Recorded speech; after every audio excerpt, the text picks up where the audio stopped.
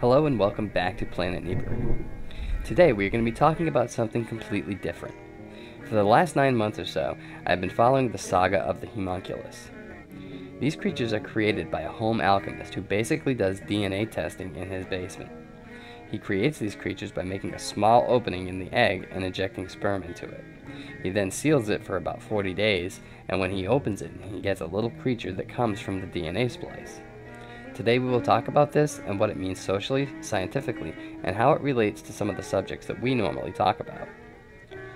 So, we'll start at the beginning. About 9 months or so ago, I was researching home alchemy, and in the course of that, I found some video from a guy who was a home alchemist and who had been having some results from his alchemy. Now, if you've ever investigated alchemy or tried it yourself, you'll know that finding any proof or results is a pretty hard thing to do. There are many people who claim that they have done this or that, but proof is fleeting at best.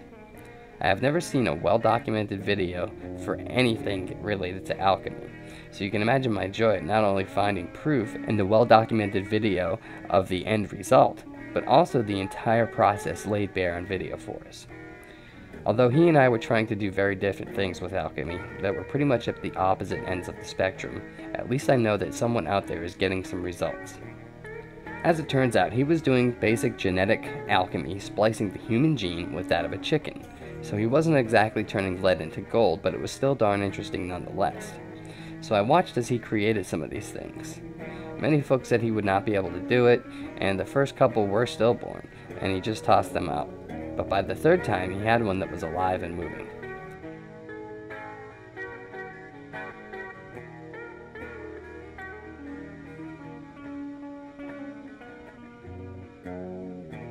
The third one was short-lived though, because it spit some kind of fluid out at him, which he called poison, and then he smashed it on the table.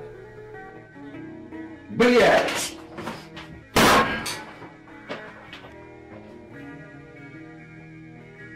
Ну, теперь он точно мертв. Его так сильно раздавил, что, боюсь, уже невозможно понять. Органы и тому подобное. Just smashed it to jelly on the table. Although many people said he would have never been able to keep it alive anyway, that didn't stop him. Fast forward 40 days, this time he has one and he doesn't kill it, but he puts it in a glass jar and starts trying to feed it. Eventually, he figures out how to feed it with a protein mix that it absorbs through its skin. Over time, it evolves into a much larger creature that has a mouth and sucks food in as he drops it in the jar. He studies the humonculus and finds that he gets a small reading of electrical activity from it. He then decides to make another one. The second one has a totally different body, more like that of a blobby starfish than the first upright plant-like monster that we see in the first video. He would need names to distinguish them apart, so he named the first one, the taller one, Pikachu, and the second one, Slowpoke, since it's basically a blob and moves like a starfish. Unlike Pikachu, the taller one with a mouth and tongue, Slowpoke has no opening, so it absorbs all of its food through the skin as Pikachu did until its mouth formed and opened. Slowpoke never did develop a mouth, but after a few months, he did grow an eye. Now, you can see as the eye follows the alchemist as he's talking, and then as he moves his hand near the jar, it actually moves and follows his hand.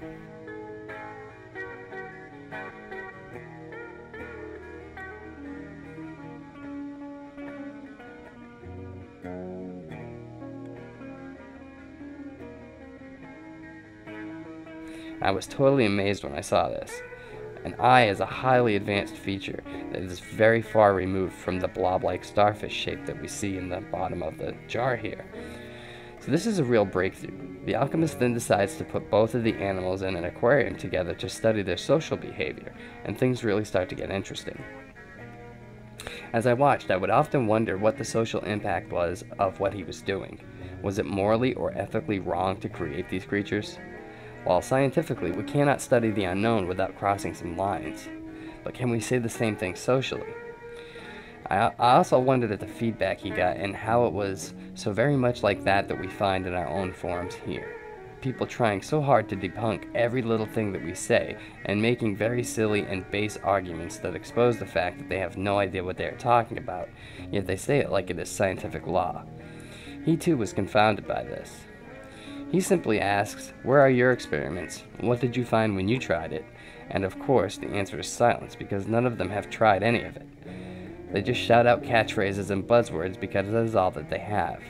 He comes to an interesting conclusion: that they are engaging in self-deception in order to keep their worldview of the outside world intact.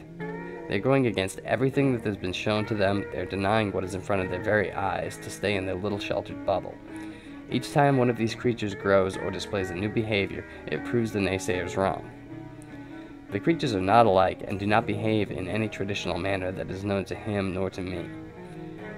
Their behavior sometimes proves the alchemist wrong on his assumptions as well. And that just goes to show that we are all learning things as we go, and at least some of us are open-minded enough to see and recognize these things for what they are. We are very lucky to be so inquisitive and open-minded. Many people believe that if it's not taught in school, it couldn't possibly be real. And if it's not on television, it couldn't possibly exist. This is the same crowd that believes every single thing that they see on television. They won't question the news, they won't question the government because they would never lie. I find this silly, but if we employ due diligence, we will one day have all the facts, and then the naysayers will have to come along too. So that's the story on the humonculus, and if you want to hear more about it, don't forget to smash that like and subscribe button. Thank you guys for watching, and thank you for being so very awesome. All of your comments, likes, and subscriptions are very much appreciated. I truly enjoy interacting with you guys and making these videos. It's great to find an entire community of people who think similar and enjoy the same subject. So thank you guys for everything you do, and we will be back with another video very soon.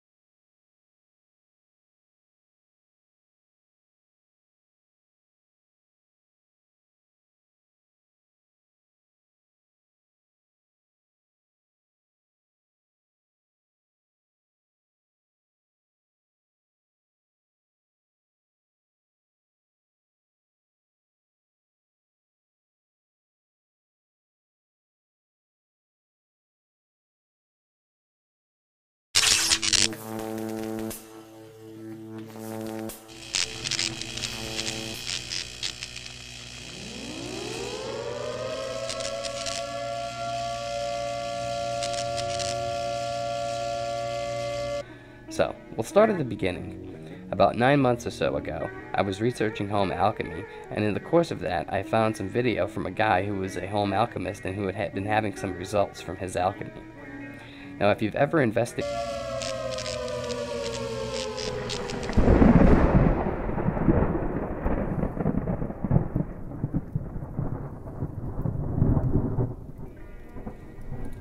Hello and welcome back to Planet Neighborhood. Today we're injecting sperm into it. He then seals it for about 40 days, and when he opens it, he gets a little creature that comes from the DNA splice. Today we will talk about this and what it means socially, scientifically, and how it relates to some of the subjects that we normally talk about. We're going to be talking about something completely different. For the last 9 months or so, I've been following the saga of the humonculus. These creatures are created by a home alchemist who basically does DNA testing in his basement. He creates these creatures by making a small opening in the egg